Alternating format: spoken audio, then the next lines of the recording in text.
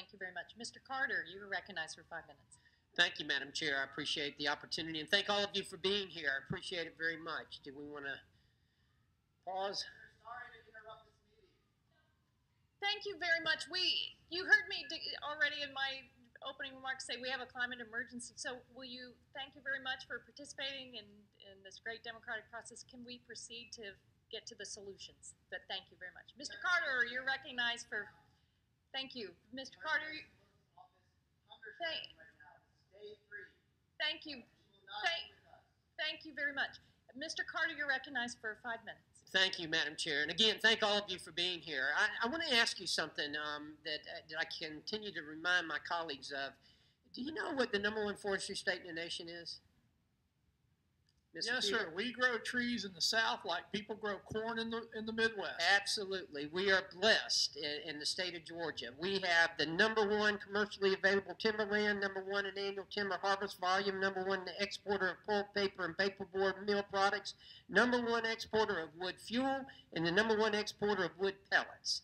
And I say that to tell you that in the 1st Congressional District, we've got some of the most competitive timberland in the nation, and I'm very proud of that, and I'm very proud of the resiliency that is offered through our sustainable forest. And I want to point that out because, Mr. Fugate, would you agree that working forests can help to bolster the resiliency of local landscapes, both through reducing soil erosion and improving water quality, as well as a number of other things? Yes, sir. In the South, we grow it as silviculture. It's not a natural process. It grows trees for production. However, they're not as resilient as we would like.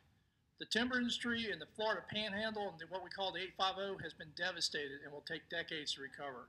Southwest Georgia saw the same thing. During extreme droughts, all of that timber becomes major wildfire areas, and as we continue to see our communities build into the interface, we have developed wildfire risk on the East Coast that may not be as grave as the West Coast, but is certainly changing the dynamics of that area. But that crop and that ability to plant trees obviously does a lot to put land that may not otherwise be usable into productive use, absorb carbon, and help build resilient economies. But it is not totally resilient to the impacts of climate. Absolutely, and I understand that, but that brings me to a point that I want to bring up. I've got some legislation. It's H.R. 1444, the Forest Recovery Act. Currently, under current law, if a working forest is struck by catastrophic loss, as you point out, often happens, hurricanes, wildfires, whatever it may be, 70% of timber farmers must simply eat the cost of that. What my bill does is to say that if they are to repurpose their land, that they could get a tax deduction for that, and that this would help us. The key there is repurposing it. What we don't want to see happen is for them to lose the land or to turn it to some other use. We want to see them continue to have it to be forest land, and that's what my bill does and what it encourages, because resiliency is extremely important, and our forests are extremely important as that as well.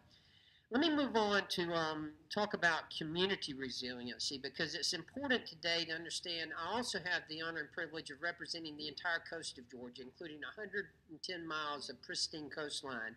And our coast has been hit by these natural disasters that you mentioned. 3 years in a row we had hurricanes, and this year we just barely missed one with Dorian, but we did miss it. But this is something that impacts us very much. Mr. Fugate, how urgent do you believe it is that we bolster our communities and make them more resilient to withstand these types of weather events? I think we can't talk about it anymore. We need to do it. My mom is from Scriven. I used to go down. Your mom is from Scriven? Yeah, we used to go down to Jekyll Island. I grew up on that part of the world. And what we know both across all of the Gulf Coast areas and the Atlantic coast is we built communities for the past. And when people talk about resiliency, we don't have a good measure. So I like to introduce a measure because I think this would go right in line on what you're looking at. We need to start looking at the resiliency of the tax base of these communities, because we're talking about infrastructure and other things, but what it ultimately comes down to, and what Moody's and others are concerned about, is what is the financial risk that communities have, and what are they doing to offset that risk? And this goes back to where and how we build means that tax base will be there after disaster. We're seeing in the 850 Panhandle right now Jackson County, Mariana, and other places, that their property values have decreased and are not coming back. We saw this in Hurricane Andrew, in Homestead City when the Air Force Base closed. We're seeing this in Paradise from the wildfires in California. Those communities don't have a tax base. And as the chair will tell you, when you're a local official and your tax base is decreasing at the same time demand for services are increasing, you go into a death spiral and you can't recover. So I think we need to talk about resiliency of tax base and use that as the first nationwide measure of where our vulnerabilities are and where we need to be investing to ensure that communities have resilient tax bases. That's a great point, and probably the most important point there is just how we should be working with local communities as well, and that's extremely important. Madam Chair, I'm out of time, but thank you very much, and I yield back. Thank you.